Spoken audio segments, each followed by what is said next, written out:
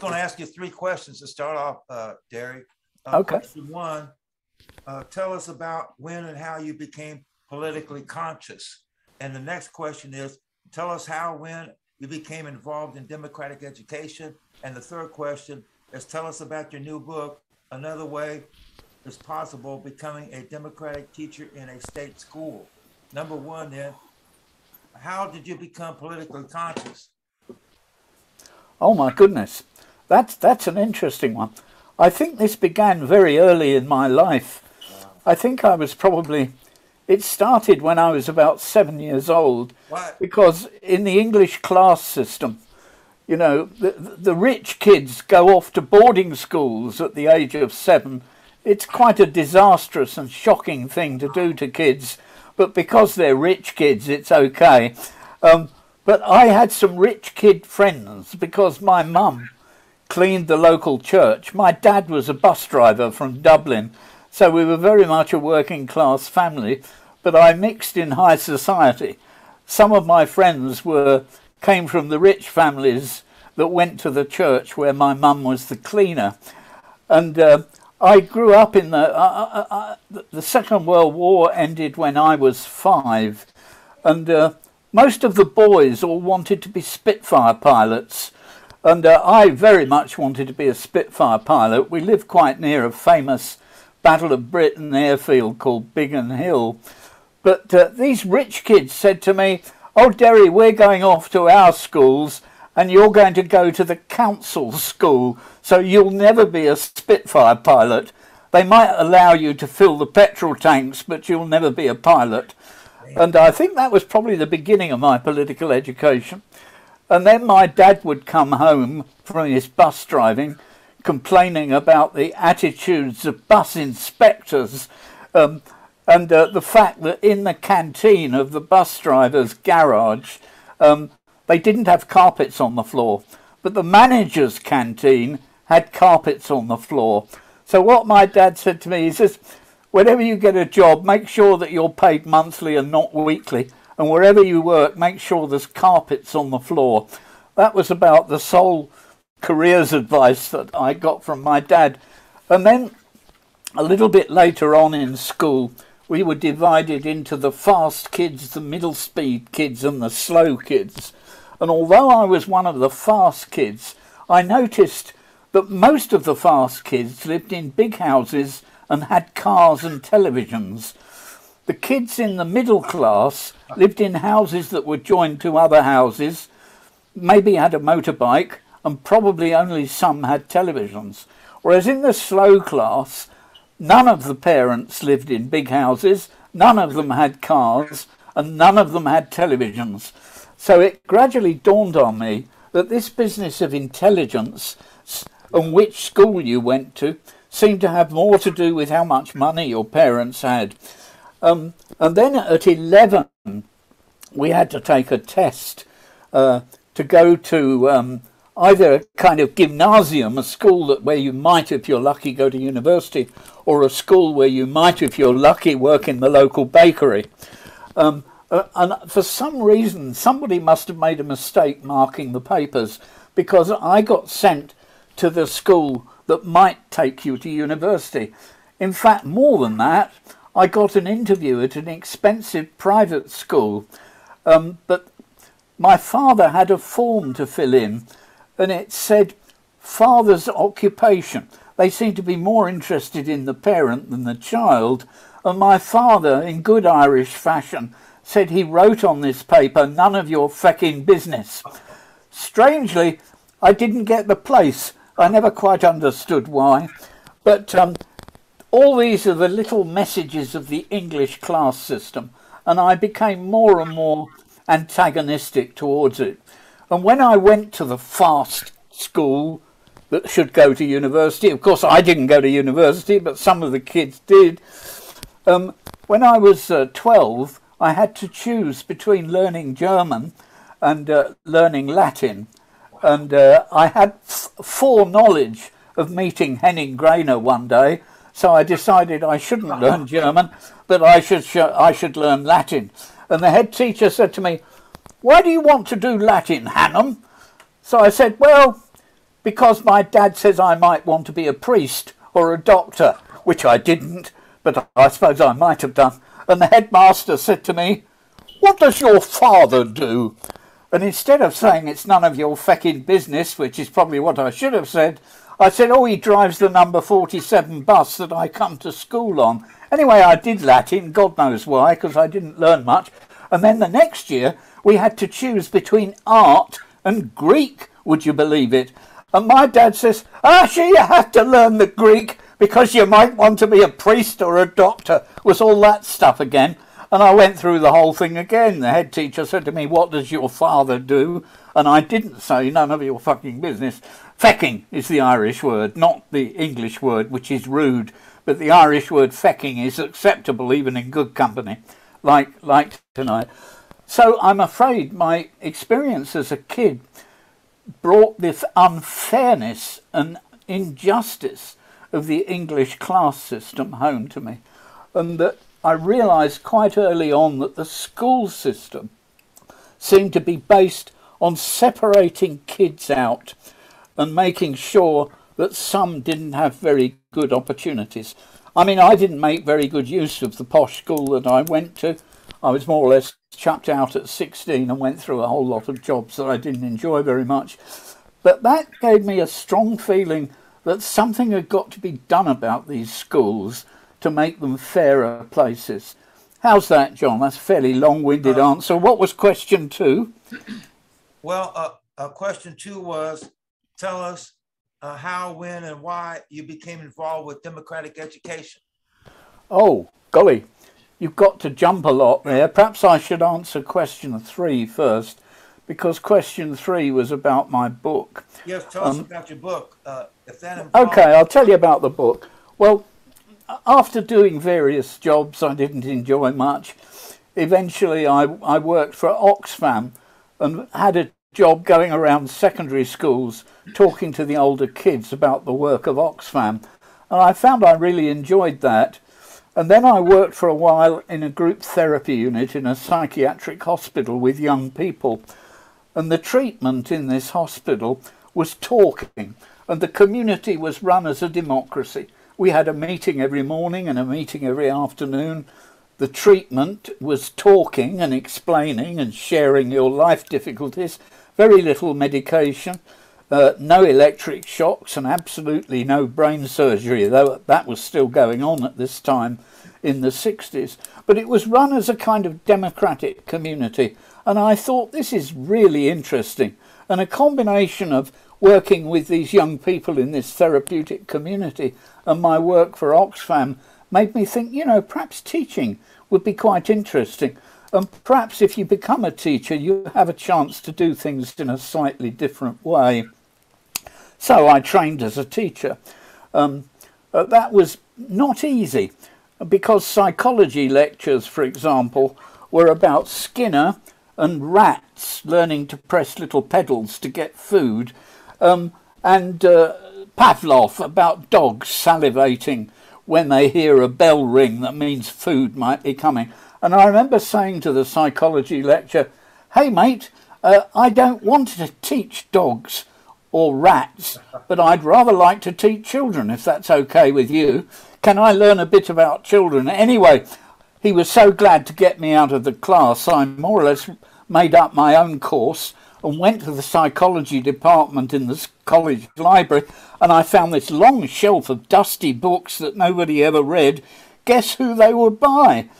A.S. Neil, Leo Tolstoy, John Dewey, Homer Lane, etc., etc., etc. And that was an absolutely eye-opener for me. And so I try and tell this story of what led up to me becoming a teacher in the beginning of the book. But of course, having read those people, I didn't want to be a normal teacher in a normal school. But we had to go on teaching placements. Now, I went to a primary school, and fortunately the teacher was ill, and the head teacher was delighted I could do what I liked, basically, for 8 weeks.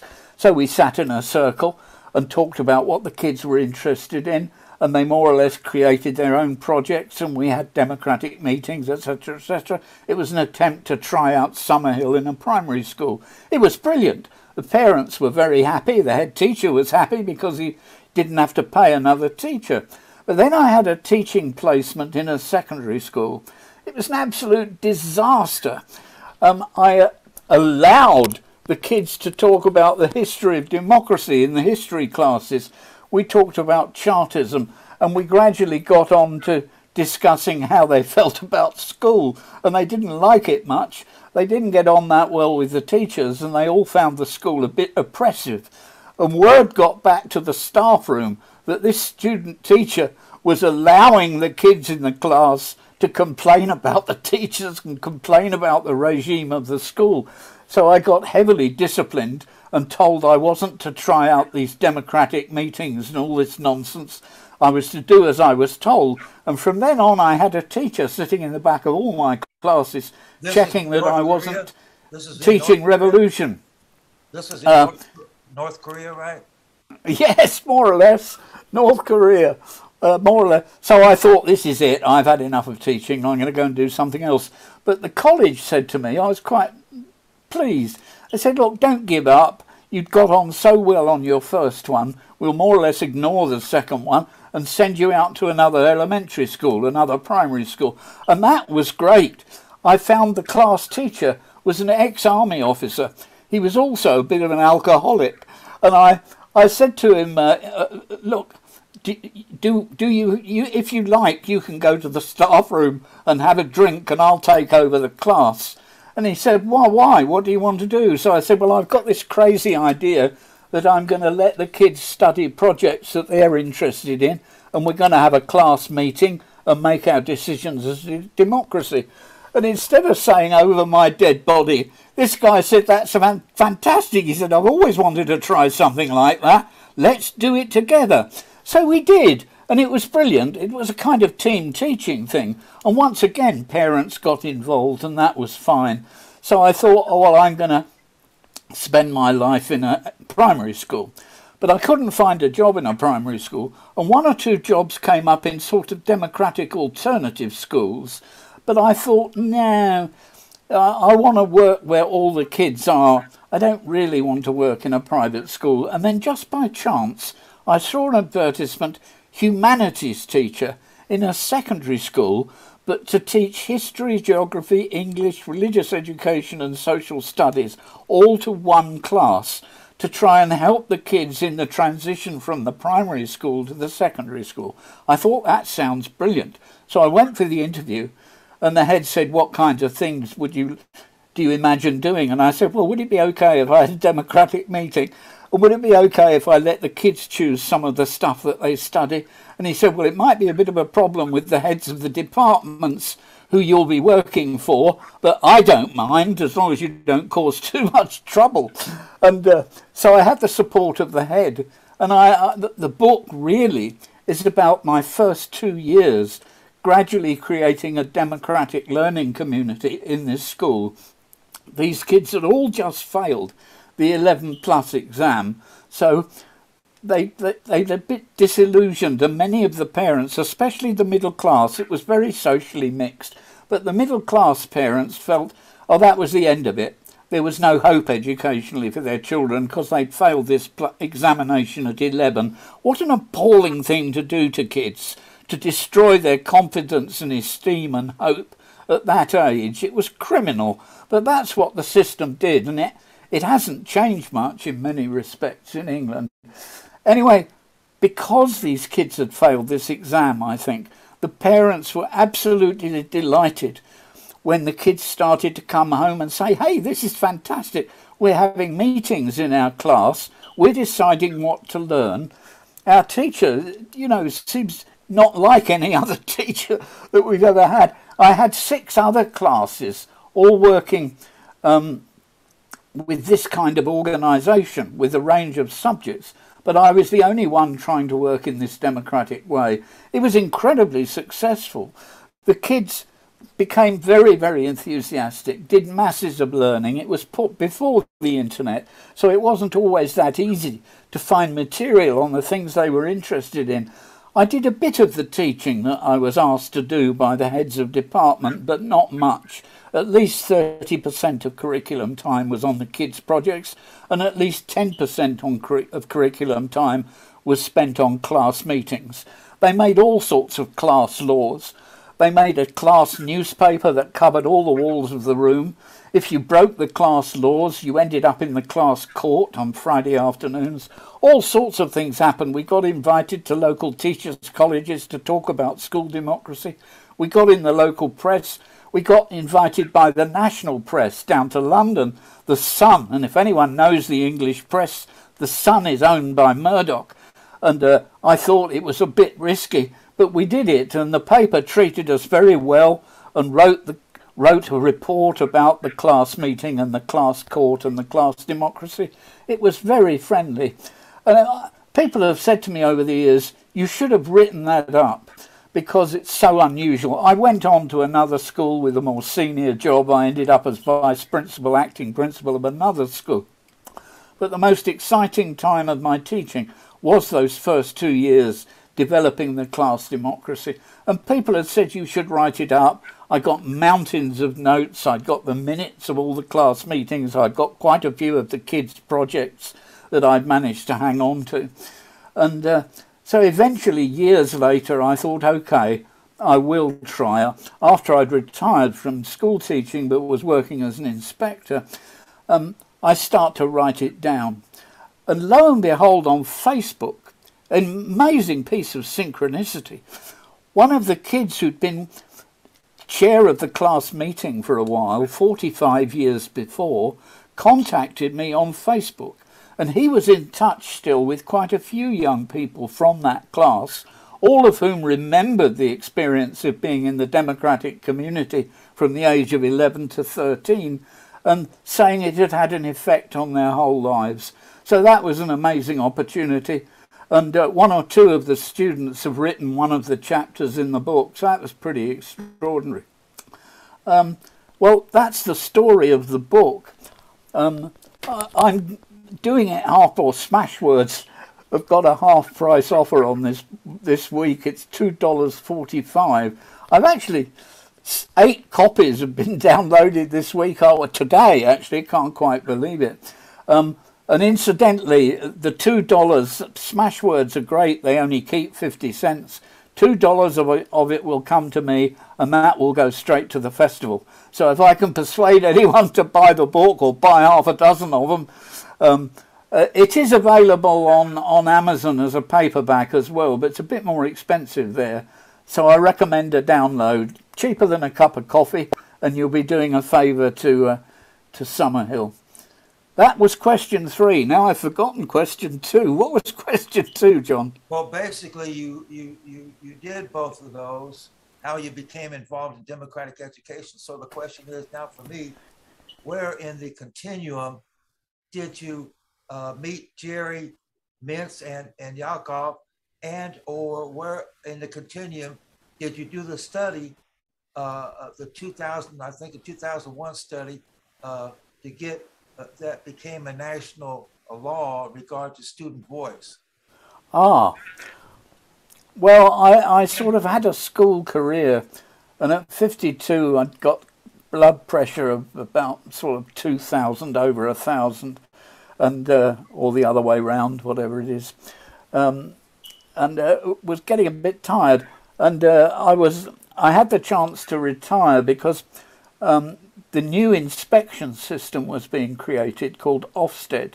Yeah. And they were very short of people who taught arts subjects. Now, actually, I'm a jazz musician, really, rather than a teacher. But I got recruited because I'd been an acting head teacher, but I was also got an arts background, and that was unusual. Most arts teachers don't make it to be head teachers in the English system. They're too busy organising the choir and the Christmas festival and everything, and they never get promoted. In fact, the highest incidence of nervous breakdown in English subject teachers is music teachers. So I got recruited into the inspection system. And I thought at first this was really interesting because I'd had a hand in creating a new 16-plus music exam, which instead of learning the length of Beethoven's toenails on his 48th birthday, did much more interesting things like compose music in any genre you like and learn to perform in any genre you like. So I wanted to see how this syllabus was working out in other schools. That was really my motive for becoming an inspector. Also, I'd worked in the same school for 14 years, and it gave me a chance to see other schools. I gradually realised, though, that this inspection business was didn't make teachers happy at the thought of inspectors turning up, let's put it like that. I did it for a few years until Summerhill was threatened, and I'd got to know Zoe a bit, and she invited me to come and do the keynote talk at Summerhill in 1999, just after the inspectors had been, and we were all very afraid they were going to try and close the school, which they did. And that gave me a chance as an inspector to work for Summerhill against the inspection system. And as you know, Zoe's lawyers, we won the case, and part of my job was to advise the lawyers semi-secretly on what the inspectors had done wrong, why it was such a badly conducted inspection. So that was the end of my career as an inspector. But then I got recruited to the Council of Europe because I'd always run my schools in as democratic a way as possible, with kids being involved in every level of participation, including the school board, the governing body, etc., etc., effective school councils that weren't tokenistic but had budgets and made real decisions, involved students in teacher appointments, and as many ways as we possibly could. I got recruited by the Council of Europe for their Education for Democratic Citizenship Human Rights Education project. And then I was working with groups of teachers and kids in many different countries in Europe. How can we make our schools more experientially democratic? The idea was, if you want kids to learn about democracy, you have to do it in schools and not just listen to teachers talk about it and pass tests. You had to create the schools as democratic communities. And at that time, the English government had changed, and we got a new education minister. Tony Blair became Prime Minister, and the new education minister wanted to create a citizenship curriculum in England, which we hadn't had. And I was able to persuade him to include the idea of democratic decision-making into the school curriculum for all 14 to 16-year-olds in state schools. We managed to do that. It became part of the curriculum. We got a big research budget. We started training teachers to teach it. We trained new inspectors to inspect it. But the chief inspector said it was rubbish, and that for kids to make democratic decisions in school was a waste of time. They should be learning more maths. And he attacked the minister in the press. And the minister said to me, "Oh dear, I'm under a bit of pressure here. Have we got any evidence that introducing democracy into schools doesn't make the exam results worse?" And I said, well, I think we have. My experience as an inspector is, on the whole, the more kids are involved in decision making, the better the school is doing. But I hadn't got any evidence, so I was given some money, quite a bit actually, and told I got 24 hours to do the research and write the research report, more or less. You know what politics is like. So I did, and I found 20 schools out of the 3,500 in England, secondary schools, that were much more democratic and much more student participation than the average. In some schools, all the kids were playing some sort of responsible role in the way the school was run. And not just in the school, but in the wider community as well, as had been the case in my own school. And what I found was that the more participative, the more democratic schools, guess what? Far from getting worse exam results, got better exam results, they had better attendance figures, and they had very, very few kids excluded for antisocial behaviour compared with the average for all schools in England in that kind of socio-economic environment. So we compared like with like. We looked at rural schools, inner city schools, suburban schools, and in every case, these schools were more successful. The more they involved the students democratically in running the school, the more successful, even by the conventional indicators of examination scores, attendance and exclusions. And that became known, a bit embarrassing, but it became known as the Hannam report. You can still find it online. And it was the first really piece of evidence that working democratically in the state system actually improved conventional standards and didn't undermine them. And the particular group that did most conspicuously better in the more democratic schools were working class boys. And I thought that was really interesting because that's the group that most commonly fails in English schools and provides, of course, the statistics for the criminal justice system. A lot of them end up in prison and cost the state a great deal of money. So we persuaded the school system to take on the idea of student democracy and responsible decision. Responsible, what was it called? Yes, democratic decision making and responsible action. In other words, it wasn't enough for the kids to just make plans. They had to carry out their projects and then evaluate them. Now, of course, most schools didn't do it. About 25% of state schools took it seriously. About another 25% tried, and about 50% did their best to put up a kind of smokescreen that they were doing something, but nothing very much happened. That lasted for 10 years, but then we had a change of government and it was all thrown out, and instead of democracy, we got British values. Well, I won't go into that. The people interested in decolonisation might like to have a discussion about what British values are. That would be fun, but I don't think we've time here. So that's, I think, the report that you mentioned. Yes. And 5 years later, the official government research organisation, the National Foundation of Educational Research, did another study that confirmed what I'd found. And the couple of Austrian academics in Innsbruck University, called Mager and Novak, have done a meta-study of about 30,000 international studies on student participation. And I was very pleased, actually, that out of all that lot, my one got into the last 30 as being credible. So the government's never been able to rubbish it. It just ignores it. It's sitting on a shelf somewhere and no one takes any notice of it. But sometimes Jerry Mintz will say to me, well, the change didn't last long, 8 years. Well, that's true. But in those 8 years, thousands of young people had the opportunity to participate in democratic decision-making and responsible action. So even though these things don't last, I think they're worth doing. And you should always take the opportunity to influence policy if you possibly can. Hey, Derry, all right, let me read another statement you made, because now we're getting into the present, if you will. This is a statement you made, so listen, everyone.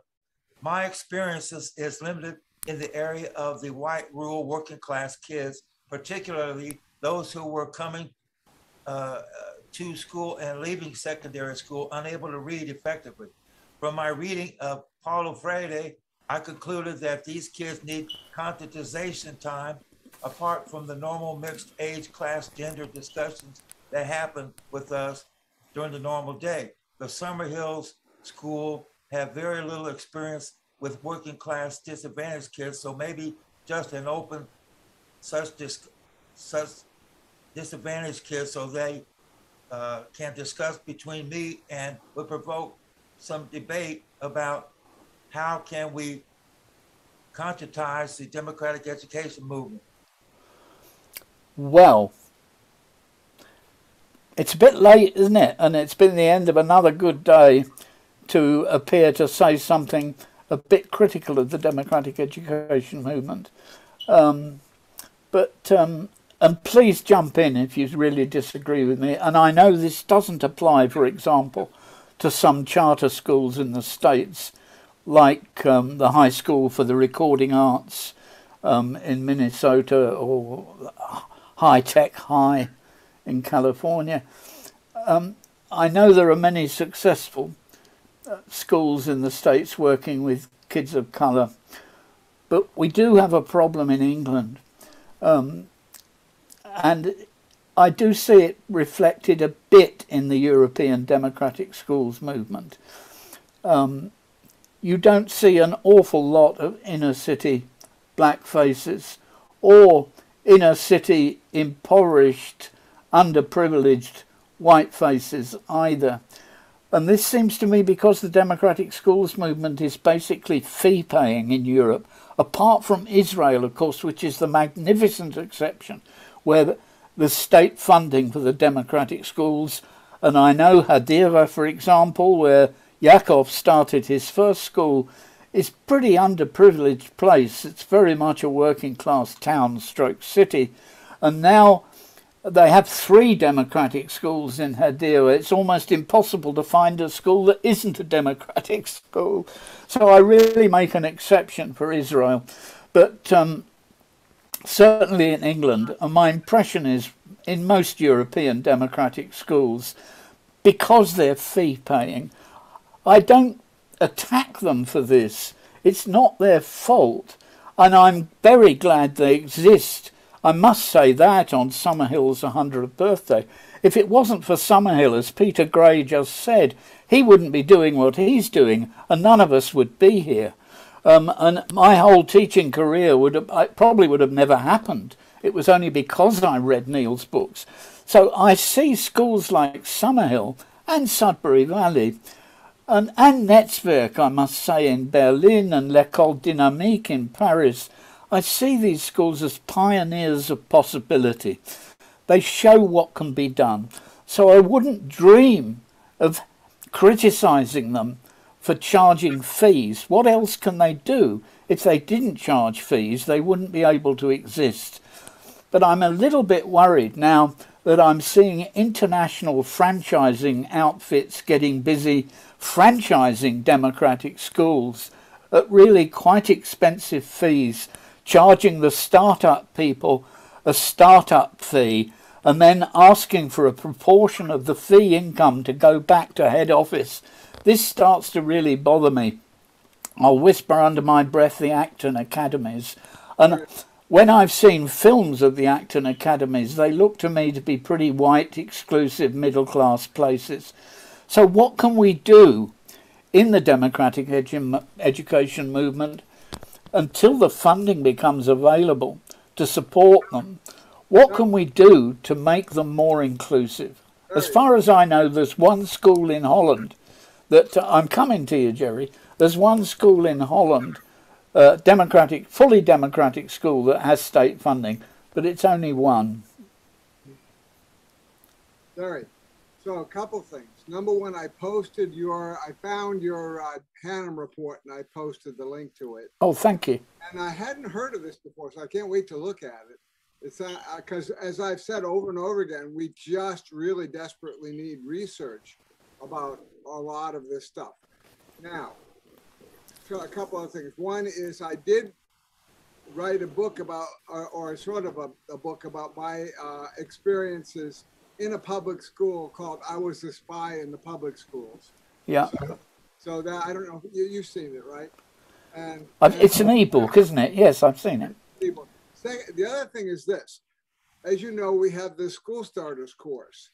Well, in our course, we strongly recommend that we do what I used to do in my school, which is have a sliding scale tuition.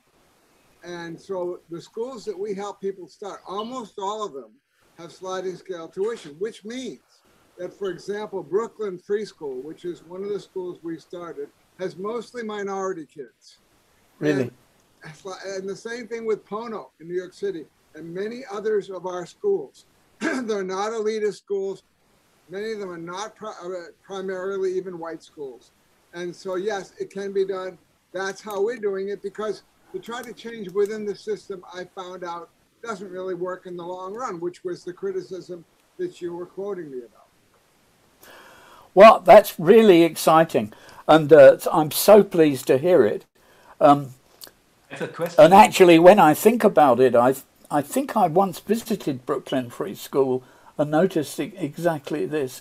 But maybe we should... Henning's waiting for a go. Well, after Henning, perhaps we should let him wait. No. But I know John has some views on this. He does feel that it's not just a question of money, but it's a question of culture as well. So maybe we could hear from Henning and then John. That was my question. It was exactly my question for John. If I've understood your writings, then it's not only economy which plays a role. Can you explain maybe on that? Yes. If as in America, with certain people, certain minorities, brown and black in particular, if life is a matter of survival, and it's a matter of survival. That's why Black Lives Matter movement started, with not only the liberation of the black communities, but it's survival. So in situations where you're at the bottom of Maslow's hierarchy, and you're worried about survival and meeting those basic needs, then those basic needs should be what education is about. Not that in the case of democratic schools and what Derry did as far as having a democratic experience for black students so they can learn the system, because that's part of being empowered, is learning the democratic system. And the way to learn that is to do it in a school, in a democratic school.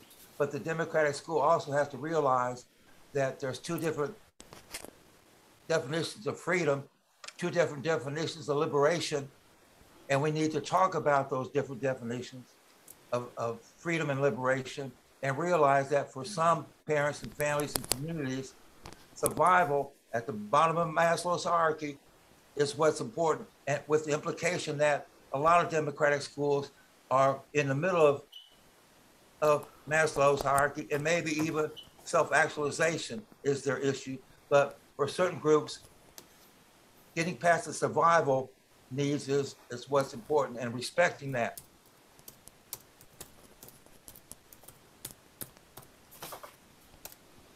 And as I'll ask my next question for Derry, we both agreed that hip hop can be a way for a democratic education movement to be more inclusive and diverse. Do you agree with that statement? Because I'm arguing that the global hip hop movement is a way for the democratic education movement to move in and get the respect of minority groups in America who are trying to survive and move up Maslow's hierarchy. What do you think about hip hop, Derry, and the idea of involving them? Well, I'm really interested. As you know, it says in the blurb to my book, young people are natural learners and they need time and space to develop their interests and passions. In schools where teachers and students collaborate, respecting democracy and human rights, they do not need exam factories. And right. You wrote to me and you said, this is a hip-hop book. Well, what do you mean? Because you're talking about liberation. You're talking about keeping it real. You're talking about social justice, being authentic, being who you are, because you've been that way, fighting the power. I know y'all know about fighting the power, what hip hop's about. You're fighting authority, you're fighting the man, you're fighting the system. You're as hip hop as can be because you've been the same as long as I've known you. You're not a poser, you're not some fake, and you're concerned about social justice. That's what hip hop's concerned about. Keeping it real, keeping it right, and you're a homeboy, and that's what you're doing. I think we have some other participants who want to. Yeah, I'm done talking. Oh yes, please. And could I thank Dottie for coming back, because she joined us yesterday, and I see she's come back. And I watched the film Education today, or I got through most of it, and I can see what you found really interesting about it. Of course, it was about 40 years back, the period in which it's set, but you could say nothing's changed. Some of the names have changed, but for the experience of kids being treated like that, nothing's changed. Quite appalling. Anyway, sorry. Please jump in, anyone who's got something to say. Well, I put a link in there to a freedom school in Philadelphia, Sankofa, and it's a charter school. Charter schools, they're publicly funded schools, and they're probably the closest we're going to get in the United States to democratic schools. Because the charter schools, I mean, they have to do the state required curriculum, but they have more flexibility than public schools. And I worked in alternative education years ago. And with this, in a school that I had worked in, the kids started a portfolio, and every year they added to, that's when they were using VCRs. And when they felt like they were ready to graduate, they would just graduate. I mean, it was like, I don't think they were really following any type of curriculum because, you know, most of them weren't going to college. But back to Sankofa, I had the opportunity to visit the school. And at that time, it was in the neighborhood that I grew up in, Philadelphia, which was in the northeast part. And they've since moved to a building in what's called the Kensington area, which is a really low poverty area. But with the charter schools, the charter schools are free. They're public schools, but they're free. Yep. And this is precisely my point, Dottie, really, that somehow we've got to find a way of making these schools free. And I mean, it was great to hear Jerry's contribution and lovely to hear yours. And I think there are quite a few, you could call them progressive, nearly democratic charter schools, some of them extremely interesting in the US. Can I just comment to Manu? Manu said they tried to buy the book today and the download didn't work. That's a shame because, I mean, 8 people have managed to do a download today because I get feedback from Smashwords. Perhaps you'd like to try Amazon. It's on Amazon as a paperback, and it's a bit more expensive, but I'll happily refund the money if you email me with a PayPal account number. Around $30. I just want to make one point, and maybe a little bit more bluntly than I've been making it. To me, the attitude that Black kids and Black families, for some reason, don't want to go to democratic schools or whatever, to me is racist. I just don't like the approach. And it's, as you said, Derry, very quick, briefly in passing, oh yeah, you think you visited Brooklyn Free School. If you visit Brooklyn Free School, you'll see that a majority of the kids are minority kids, and they're very happily there. And it's true of a number of our other schools. If you set up a situation in which they can join, that's fine. The problem with charter schools is that what our people have discovered once they got involved with them is that they suck you slowly back into the system. It's the only exception to that, as you said, is Israel, you know, where it's actually institutionalized that you can start a real democratic school. But I just want to make that point. It's not that you could, or it's almost, those are democratic schools. Brooklyn Free School, Pono, Albany Free School, they're democratic schools. They have a lot of minority kids. They're very happily there. It wasn't. I was getting confused, Jerry. Yeah. It was Brooklyn Free School that I visited, not Albany Free. Is that what we're talking about? No. And you're absolutely right. Brooklyn Free School, that is my memory. And I'm very, very pleased to be corrected on this. Brooklyn School is the school we started. Albany Free School has been around for 55 years, but it's still a lot of minority kids. And that was designed that way by Mary Loya. Yeah. And that was Chris's school, am I right? That's Chris right. Massogliano. So Okay, how do you get round the fee? I'm sorry to interrupt you, Derry. Maro has asked me to moderate the meeting because she's not feeling well, and I see that several people are showing up to talk. So I take over the moderation. Okay, if it's okay. Please do. I see we got 23 people here. I thought everyone had been gone by now. That's amazing. John, what? It's your turn. I never said myself that black people, this is what black people told me. I'm not saying that. That's what they told me. So Jerry, you're gonna have to have a conversation with them, not me. You're misconstruing. It's not racist unless you want to call them racist, which I don't think black people are racist, but I can get you the information to talk with people about why they don't want the type of freedom is not conducive to their survival. I don't doubt that they said that to you, John, but I think. Well, thank you. Then you have to say that. You can't say that. I'm saying that they reject it. The concept that I hear over and over again, that would be a general case, I don't agree with at all. And well, then your argument's with them. The proof of that, I don't doubt that they, from their experience and whatever that situation was, might say that. But you talk to some Brooklyn preschool parents, you will not get that attitude from minority people. Well, okay, Brooklyn Free School is a middle class black. The black folks I talked to were working class. I didn't talk to any educated, sophisticated, or enlightened. Okay. Minimum tuition.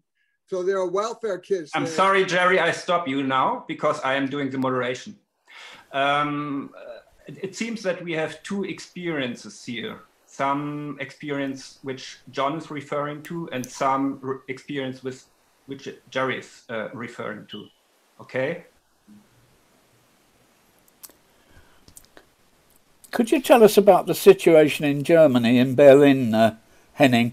Do you have a real social mix, an ethnic mix in your school? No. That was quick. Quite frankly, no. Our school, I love our school, and I always defend our school, and I always defend our school if people say it's elitist, because there's a reason, and you pointed it out, Derry.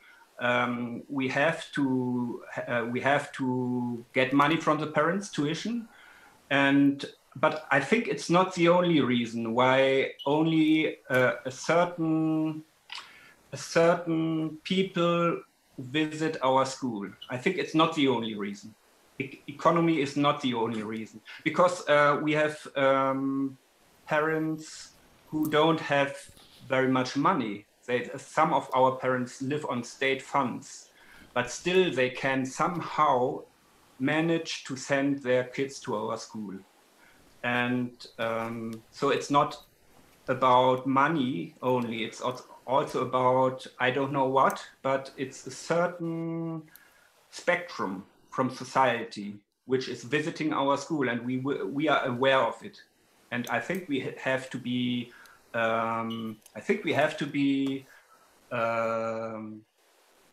clear about it, honest about it. I wanted to say, but we have to be honest about it. And if we are not honest about it, we can't change it. We won't change it. Maybe we don't want to change it. Okay, then let's be honest about it. Bruno, you have a question? Yeah, thank you so much for bringing up this matter, because I think it's a discussion that we should have, and much more than we have. And I have just a question, maybe in general. Do you think that all the values from, let's say, democratic education meet the needs of those communities that are not represented that much now in democratic education? Because I'm thinking, like, in certain places or in certain situations, I don't know if people can afford that their young people don't learn to read until they are 14, let's say, whereas in other Sudbury school or democratic schools, that should be allowed, right?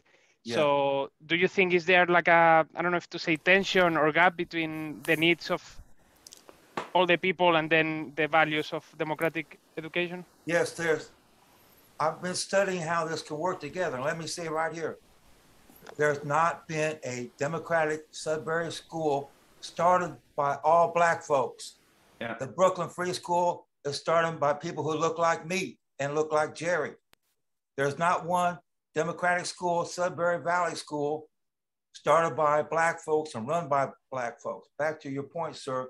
Now we have to need a conversation, because I already talked about how they can, and hip hop especially, is a way to get this compromise where you have a democratic school where students learn how the democratic life and how it might be led and other things, but that the basic needs of them in order to be in a democratic society, knowing how to read and write and converse, knowing how to community organize. In other words, the school has to be political. The democratic schools for urban children have to be political. Now, Jerry's school and the so-called democratic schools, they're political. They just don't want to admit it. They got an agenda. They just don't want to admit it. I'm admitting that their schools are political sites, but that for these you're talking to, learning how to read and write, and the school itself has to have a political agenda that's based on existential issues. I'd like to comment on this one too, because in one of the schools I worked in, I found there were some 14-year-olds coming on 15, and at that time you left school in England at 15, or you could, who couldn't read.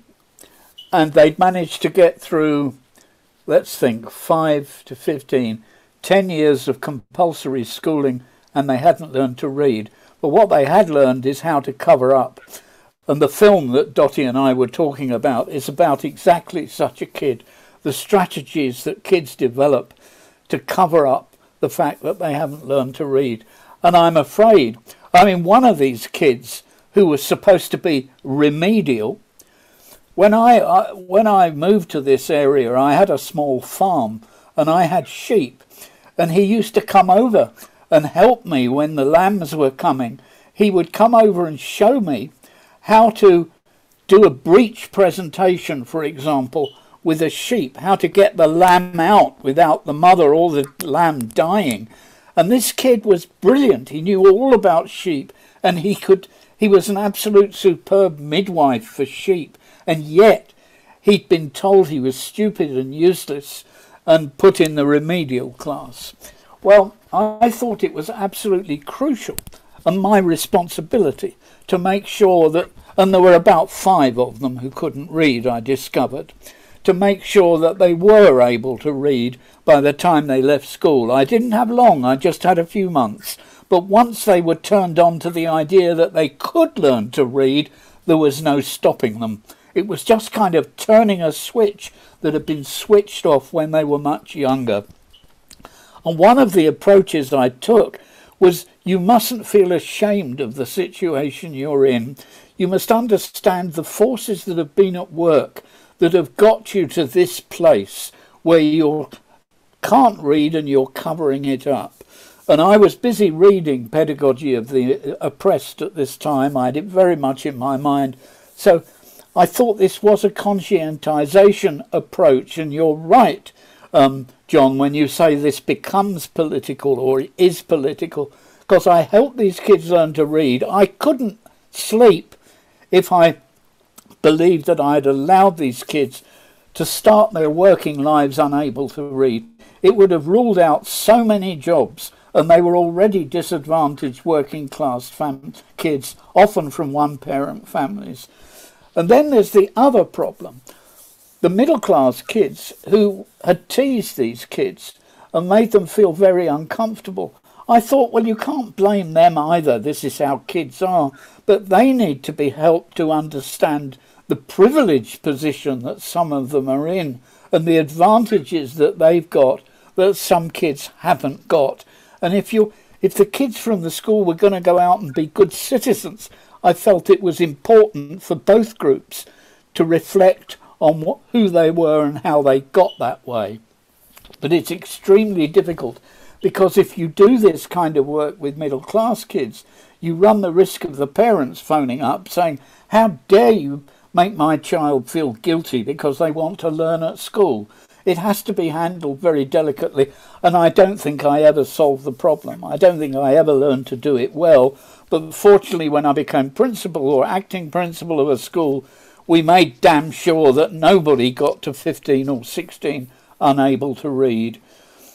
I don't disagree with the democratic school's approach to reading, but it's a luxury I felt we couldn't afford in a big state school with working class kids. Is anyone going to want to beat me up for saying that? I'm not. No. Okay, does anybody want to speak? I don't see anybody at the moment. Could I invite Carl? Gabriel. Is Carl Rust still here? Carl, are you still here? I was going to ask him. I was going to ask him to talk about his book, but he's gone. No, he's there. Oh, he's here. Can you hear me though? I wasn't sure about my audio. Hear you perfectly, Carl. Tell us a bit about your book, and then we'll hear from Gabrielle. Well, I was 30 years in public education, and in my last 5 years, I spent working in an alternative program for elementary kids that we did self-directed. And through a lot of those experiences, I wrote a book about how some ways that we could transfer public education. Most of the kids in my program were minority kids, but that wasn't something that they actually chose. Being an alternative program, we had a few families that chose to be involved, but most of the families it was either this or sit at home and be what we call homeschooled, or not homeschooled, but we call it homebound education, where a teacher comes and visits you once or twice a week or meets you at the library or whatever.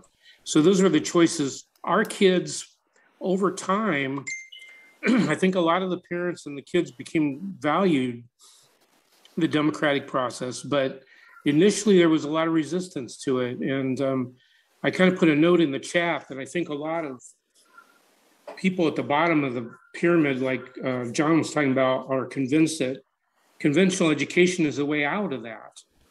And a lot of people have experienced that they became educated, and that was their ticket out of poverty and out of being in a disadvantaged position. So, but there's a lack of awareness that there are different ways of doing things. You can do things differently, like your book says, Derry. There is a different way you can go. But, and I don't want to take too much time, but another group I'm a part of is Unschooling School, and we take the position that public schools are owned by taxpayers. Now, taxpayers have the right to demand the kind of education that they want, and including parents and kids and teachers and everybody has a right to say, this is a public school. We pay for it. We are the owners. We demand that you meet our needs. And if every school had a self-directed option, I think a lot of people would become aware of it and be willing to try it. They may not be the first ones to jump on the boat, but I think they would be willing to try it once they saw how it works. Get Out of the Way and Let Kids Learn is my book. It's on Amazon. Tell us about the new book, Carl, just quickly. Oh, yeah. The new book, How We Blew Up Our School. That's the one. It's about a fifth grade class where the teacher decides to experiment with democracy and just kind of the uproar with the parents and the administrators and how the kids live it. It sounds a lot like your story, Derry. I think I stole your life story and put it into a book. But I've started serializing it. I'm not even finished with the thing, but I've started serializing it so people can read the parts that I put up and give me some feedback on that. Thanks, Carl. Thank you. We're trespassing into Gabrielle's session now. Yeah. So maybe we should listen to him. Good night. Do you have to go, John? Oh, no, I thought we had to end. Well, I think we've had our time, but Gabrielle's running the next session. So I thought it would be a good idea to let him talk now. I'm not. No, I don't run the next session. I just wanted to comment something. The next session begins in half an hour. Oh, great. So we have half an hour left. Gabriel, do you want to say something? Yes, I wanted to share my experience here. We're in a wealthy European area where, well, we're on a sunny island where many rich people who can afford it of whole Europe is coming over.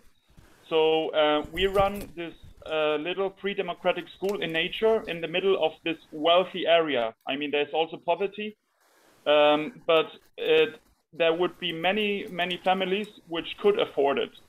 And my experience was... What country? Spain, Canary Islands. Sorry. Okay.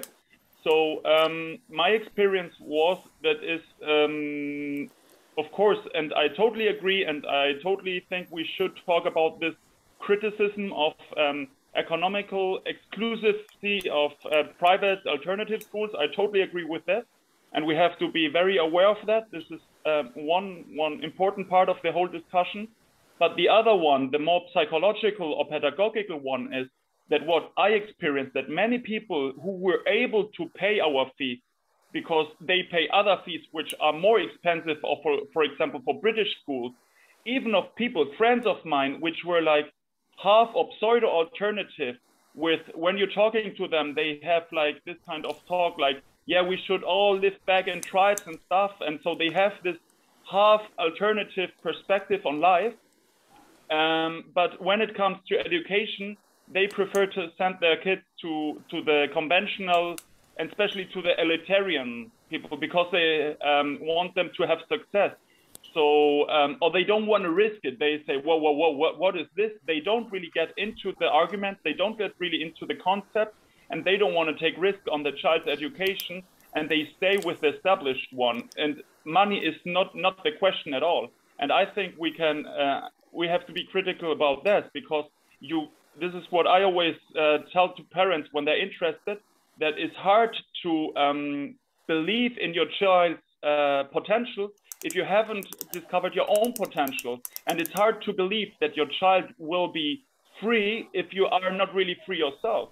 And this is the psychological dimension why people don't get into democratic education, because they are not free themselves. They're like inside their box, and they can't, you know, this argument, what would kids do if you let them free?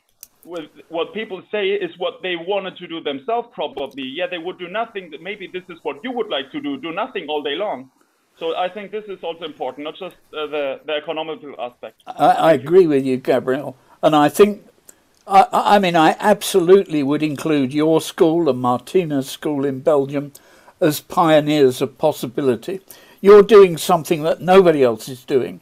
And if you have to charge fees to prove that it's valuable, then I'm okay with that. But it's just where we go from there that worries me. And you mentioned the British schools. Well, of course, Britain has one of the worst class-ridden systems in the world. I mean, 7% of our kids go to elite private schools. They become 90% of the judges, 80% of the top medical profession. 75% of journalists go to these schools, where only 7% of the kids are.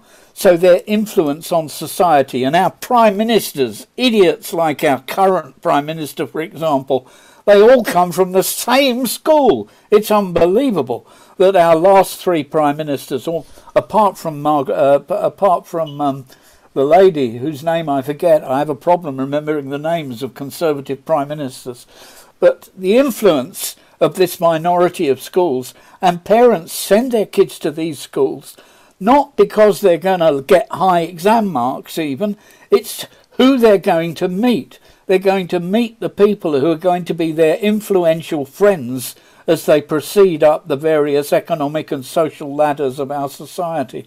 So, you know, I'm almost embarrassed to say that I'm English. In fact, sometimes I prefer to say that I'm Irish, because my dad was a bus driver from Dublin. Anyway, that's Derry. Great to know. Derry. Who's next, Henning? Jerry. Yeah. Jerry, it's your turn.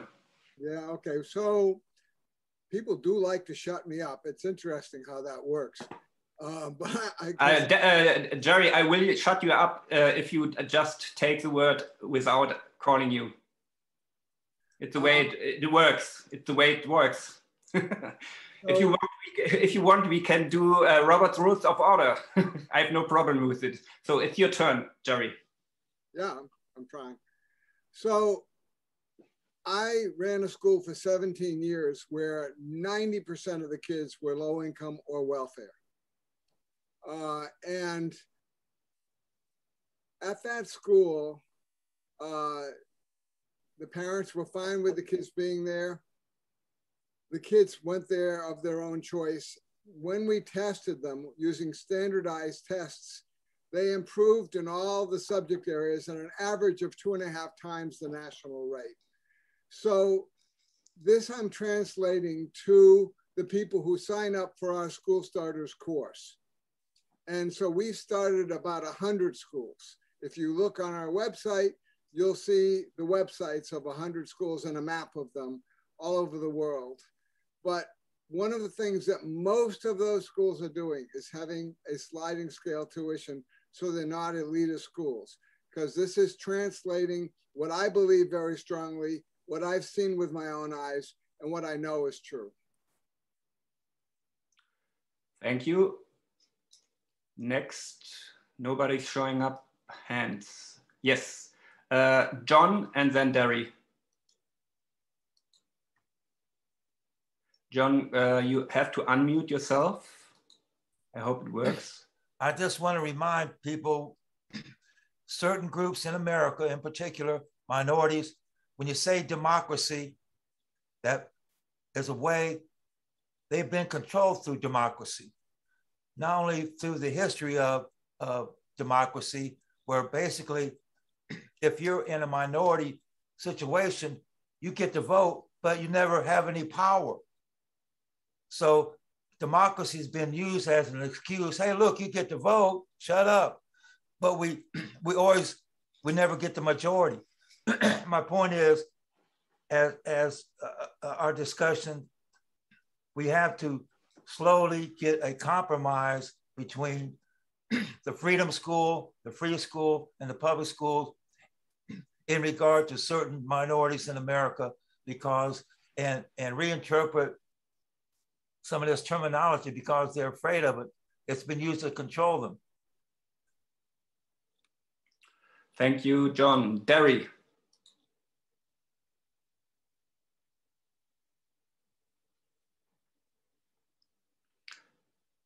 Derry, you have to unmute yourself. Oh, sorry. No, I apologize for interrupting, but I could hardly hear Jerry. He's very, very quiet, almost not there. Oh, you didn't hear what Jerry said? Some of it. Okay, what did, okay. Jerry, can you repeat what you said for Derry? I'm sorry, Jerry, you are muted. I think, Derry, you already know it, I think, but the school that I ran was mostly low-income welfare kids, 90% anyway. Tuition was never charged based. People came and then we figured out what they could afford, or they figured out what they could afford. That's how the school worked. We became very good at fundraising. That's where most of our money came from.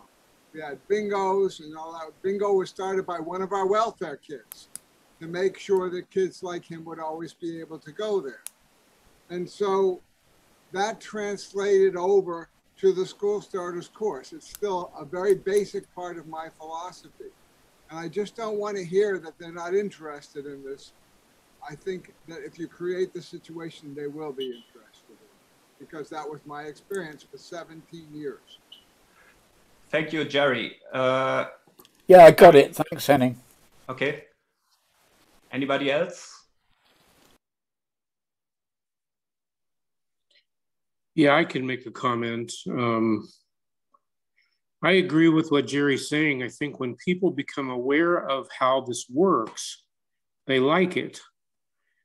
The part of the problem is that there's sometimes, I mean, you start 100 schools and that's great. And there's thousands of these places all over the world, but compared with the massive conventional school system, it's still a drop in the bucket. So in my state of Indiana, you would have to drive either to Chicago or Southern Indiana, or there's a couple of possibilities in Michigan that's not too far. But what I'm saying is there is nothing in my county for people to look at other than the program that I started, which is still going, but they tend to keep those things kind of hidden under a basket. And for whatever reason, they don't really want people to know. I have the same experience that Jerry had with test scores. Our test scores were, we beat the average. Not everybody improved, but most people improved. And the longer you were with us, the better you did. But I couldn't, it's hard to spread those. When I visited Ann Arbor Open School in Ann Arbor, Michigan, which is a public school, which is not totally free and democratic, but it's got some nice age mixing. It's got some nice freedom of movement. It's got it's negotiated curriculum, and their test scores were great compared with the rest of the state. But when I asked the assistant principal, does anybody come to study this? Is anybody wanting to replicate it? No, people aren't interested. So I think the key is just continue to talk to people that maybe don't know that these things are real and they really work. I think personally that democratic Sudbury Valley model, agile learning, whatever you want to call it, can work for any group. And it can work extremely well for any group. But I think there are some barriers for some people. And I think that's all John is saying. Thank you, Carl. John is next. John, you have to unmute yourself. I think freedom schools, the term freedom schools is a better way to approach this. And one more point, the test, the standardized test is to see how white you are. So that's not a judge. I don't want Black people judged on how white they are. But back to my point, I think the concept of freedom schools is the way to merge these 2 points. Which 2 points? Of democratic education for white people in majority, and how to attract more diversity in regard to marginalized groups who are concerned with survival, existential issues, and freedom and liberation from these existential issues. And I think a free school concept would be a better way to get what Carl wants into the minds of people who,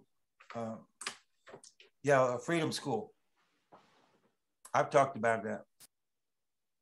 Thank you. Derry, you have to unmute yourself.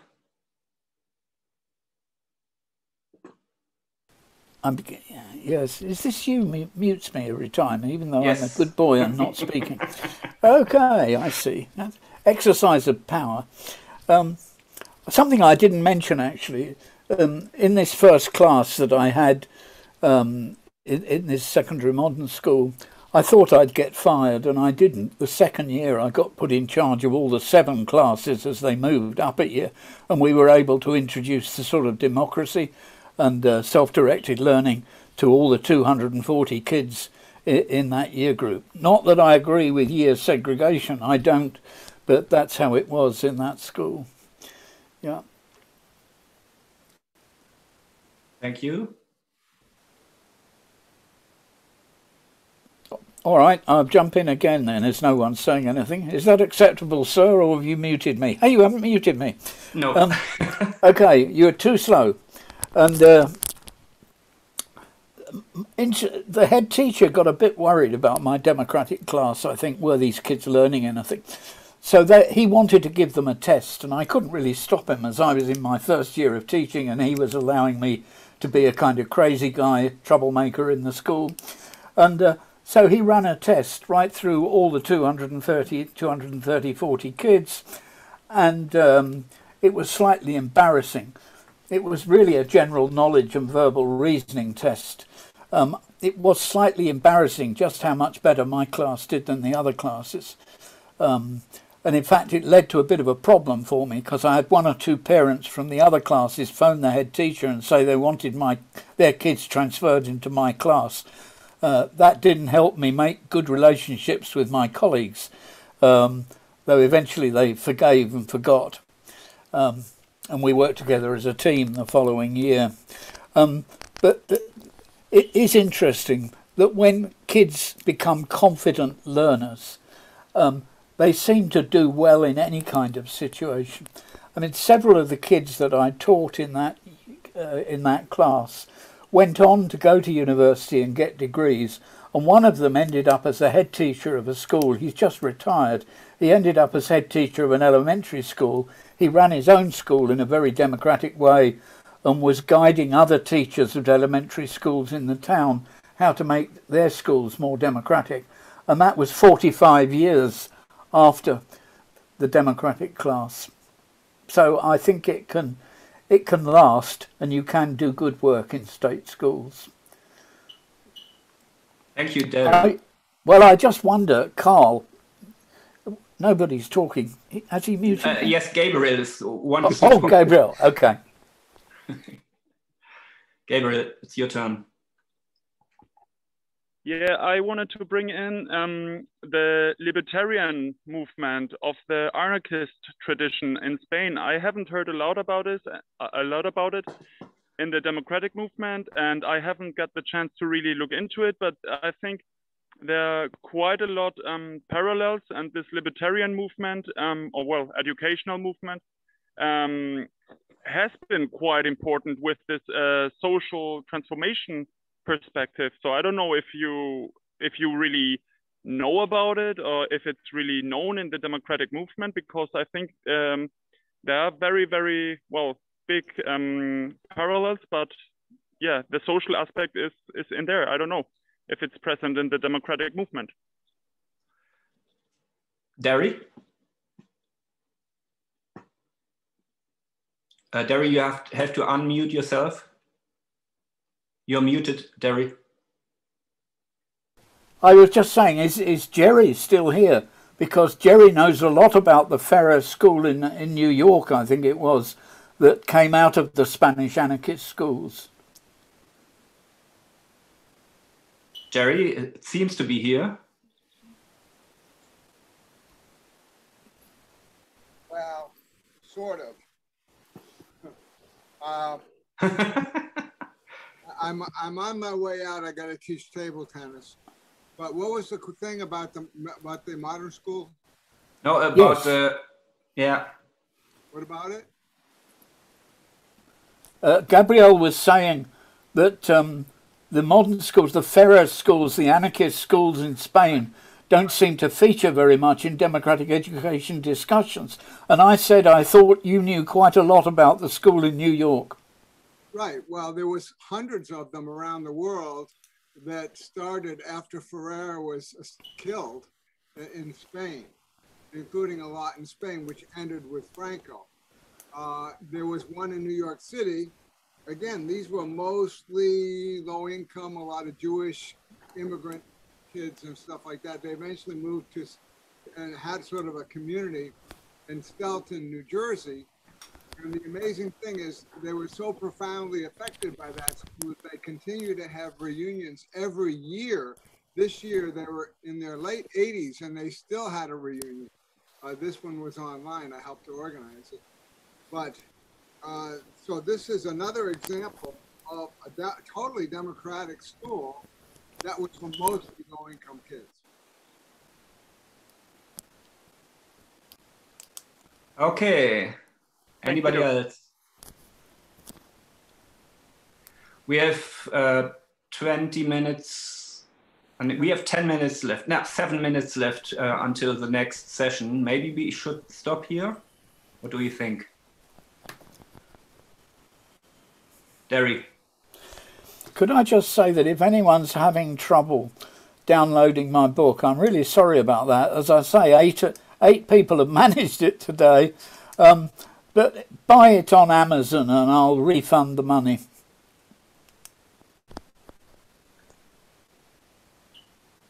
Gabriel? And well, I would like to give one last hint about the UNESCO to the about the Futures of Education UNESCO paper that we're working on the response to it. I think this is also connected to what we are talking here tonight. So I just wanted to point that out, that tomorrow afternoon we have this presentation of this response to UNESCO's Futures of Education, which I think is quite important when we're talking about all this. Thank you very, very much. Okay, so there are 5 minutes left until the next till the next session starts. Thank you, Derry. Thank you, John, for this debate. And see you soon in the next session, maybe. I'm not sure who's doing the moderation for the next session, but I will find out.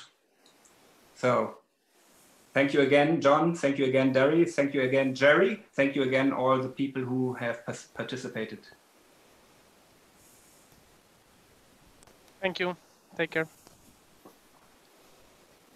Henning, Yes. I really appreciate it. I was not feeling very well. Thank you so much. It was great.